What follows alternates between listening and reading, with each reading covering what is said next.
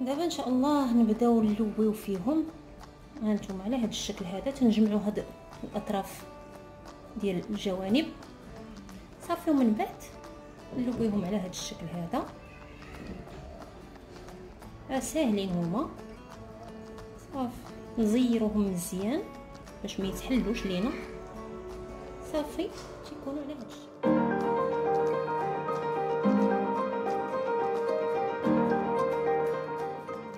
ورحمة الله تعالى وبركاته. مرحبا بكم مجددا في قناتكم نزهة في اسطنبول. نتمنى هذا الفيديو هذا يلقاكم في احسن حال وبصحه جيده نتوما والاهل ديالكم والاحباب وكل معزيز عليكم. اليوم الفيديو ديالنا مع وصفه تركيه 100%. فنزولا عن طلب العديد من المتتبعات يطلبوا مني انني نوجد لكم ونوريهم كيفاش تتحضر هاد الاوراق العنب اللي تسميوه الاتراك yaprak sarma. yaprak sarma يعني اوراق العنب محشوه يا اما بروز يا اما بكفته. فنخليكم تشوفوا المقادير ان شاء الله ديال هاد الوصفه. فعندنا اوراق العنب تيكونوا خضرين، من بعد انايا خديتهم بحال هكذا وعاد سلقتهم شويه ديال الماء والملحه، لان هذوك اللي تيكونوا برا تيكونوا شاربين الملحه بزاف، فبالتالي تيجيو مالحين. فانا فضلت انني نديرهم بيدي. درتهم في الماء تغلى ودرت فيه شويه ديال الملحه وخليتهم واحد 3 ديال الدقائق او 4 ديال الدقائق. من بعد سقطرتهم حيدتهم من هذاك الماء. غنحتاجوا لواحد 2 بصلات متوسطين مقطعين تقطعات صغار. غنحتاجوا واحد 2 كيسان ديال الروز. من بعد ما شللتهم مزيان وحيدت منهم هذاك الماء ديالهم اللي تيكون فيه النشا او لاميدون، درتهم حتى هما شويه معاهم شويه ديال الملحه. غنحتاجوا لواحد ربطه ديال المعدنوس، يعني قياس لا باس به، تكون ربطه كبيره ديال المعدنوس. وإلا بغيتوا تستعملوا حتى شويه ديال القزبور مزيان. عاو كان هنايا عندنا مثلا ما تيكونش عندنا موجود بزاف القزبور، فانا اكتفيت فقط بالمعدنوس. عندنا نص كاس ديال زيت الزيتون، وعندنا واحد المعلقه كبيره ديال مركز الطماطم. والوصفه تيكون فيها حتى مركز ديال الفلفل الاحمر، فانا ما تواجدش عندي، اكتفيت فقط بهذا الشيء. ممكن نضيف واحد شويه ديال الفلفله حمراء الا بغيت. هذه البهارات عندنا شويه ديال البزار نص معلقه، عندنا نص معلقه ديال نعناع مجفف، وعندنا شويه ديال الحار فلفله حاره، وعندنا قليل من الملح. الملح تيبقى على حسب الرغبه ديال كل واحد طبعا. فهادو هما المقادير ديال هاد الوصفه ديال اليوم.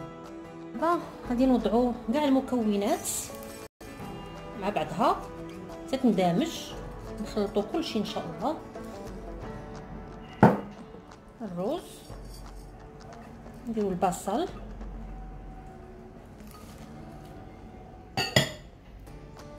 والربيع،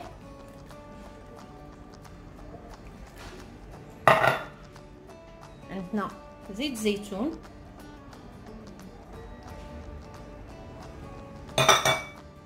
عندنا البهارات،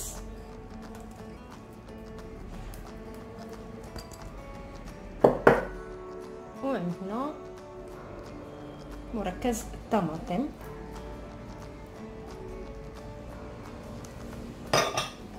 صافي نخلطوا كل شيء جيدا.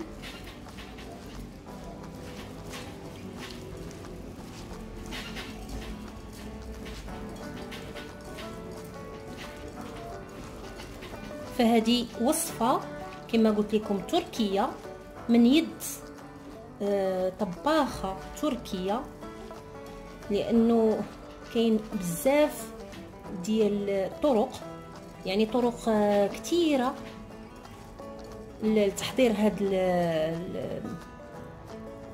هاد اوراق العنب. فهذه يعني جبتها من عند طباخه تركيه. فمن بعد ما نخلطوه ان شاء الله غنوريكم الشكل النهائي. من بعد ما خلطناها مزيان ونساجموا العناصر كلها ان شاء الله. دابا نبداو نستفوها في الاوراق ديال العنب. دابا ان شاء الله غادي نبداو نوضعوا القليل ديال الرز في اوراق العنب على هذا الشكل هذا، بحال هكا. نديروهم كاملين وعاد ديك الساعه نبداو نجمعوا ان شاء الله. فكاين اللي تيبغيهم رقاق يدير حشوه رقيقه، كاين اللي تيبغيهم شويه غلاظ. هما صراحه كل ما كانوا رقاق كل ما تيجيو حلوين وزوينين. واحد النصيحه نعطيها لكم ان شاء الله تستافدوا منها. اوراق العنب فاش نبغيو نعمروهم تنعمروهم انتما على هاد الجهه هادي الحرشه اللي تيكونوا خارجين منها العروق، ماشي الجهه الملسه الرطبه. الجهه الرطبه هي اللي تنخليوها لتحت، والجهه اللي فيها العروق خارجين منها العروق ديالها هما هي اللي تنعمروا. صافي نبقاو مستمرين على هذا الشكل هذا.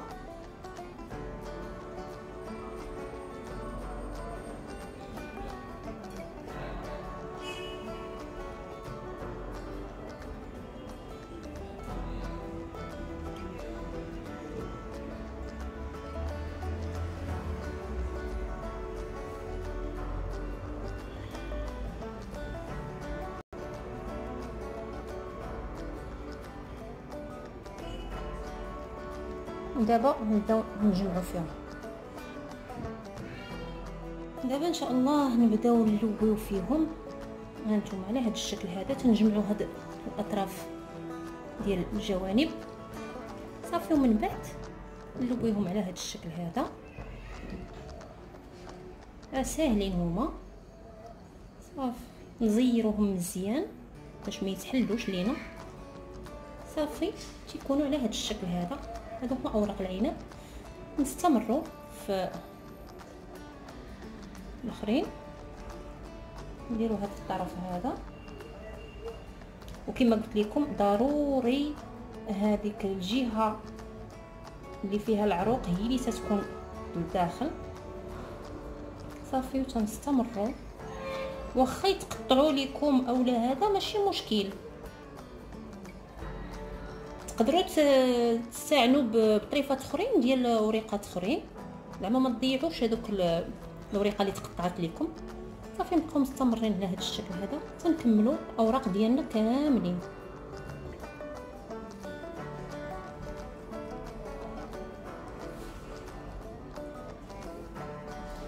الوريقات كاين فيهم الكبير وفيهم الصغير، بغيتوا تعزلوهم بغيتوا ديروا الصغار بوحدهم والكبار بوحدهم، بغيتوا تخليهم بحال بحال يعني ماشي مشكل، ماشي تيتكال. صافي تنستمروا على هذا الشيء.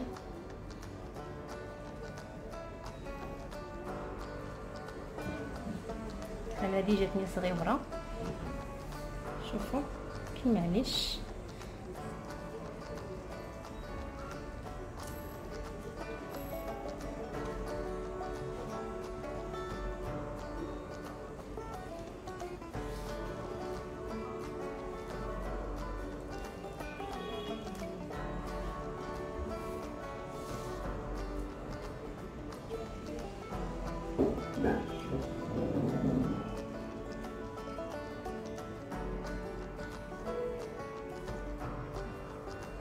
صافي غنبقاو مستمرين على هذا الشكل هذا.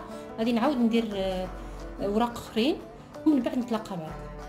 نجيبوا طنجره فاش غادي نديروا هاد الاوراق، نفرشوا ليها اوراق العنب من التحت على هذا الشكل هذا.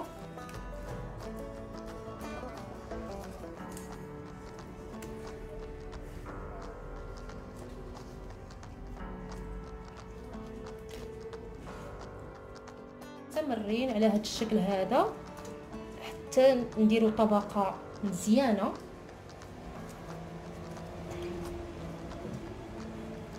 باش ما يلصقوش لينا هذوك الملفوف ديالنا.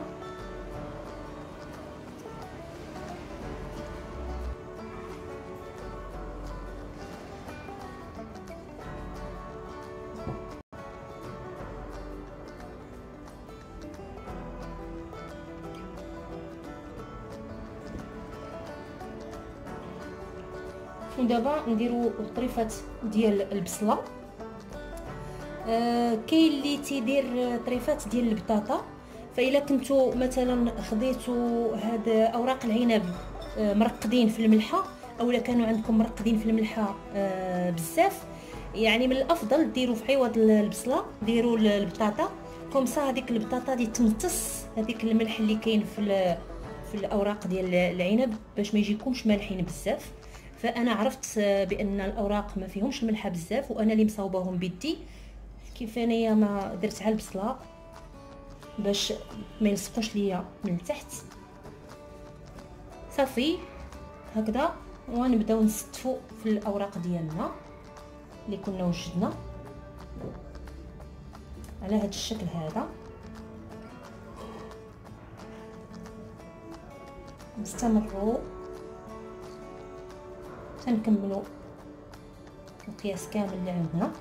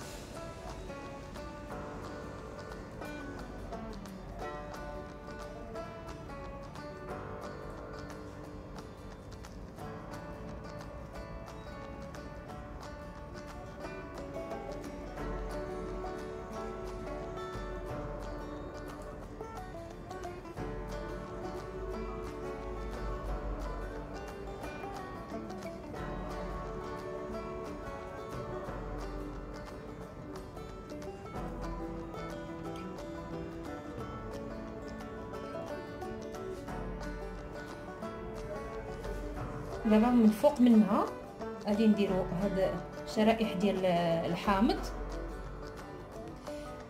فكما قلت لكم قبل كاين طرق مختلفه، كاين اللي عوض هاد الشرائح تيكب العصير ديال الحامض، تيدير العصير ديال الحامض داخل الحشوه وتيديرو من الفوق، فهذا تيبقى اختياري. انا كما قلت لكم هذه وجبه او وصفه تركيه جبتها من عند تركيا، خصيصه مختصه عفوا في هذا الطبخ التركي. دونك درنا هاد الشرائح، من بعد غادي نكبوا عليهم الماء ان شاء الله ونردوهم يطيبوا، ولكن قبل غادي نديروا لهم واحد التبصيل باش نثبتوا هاد اوراق العنب ما يتشتوش لينا. قبل ما نديروا الطبق فوق منه نديروا شويه ديال زيت الزيتون باش من بعد يعطينا واحد اللمعان.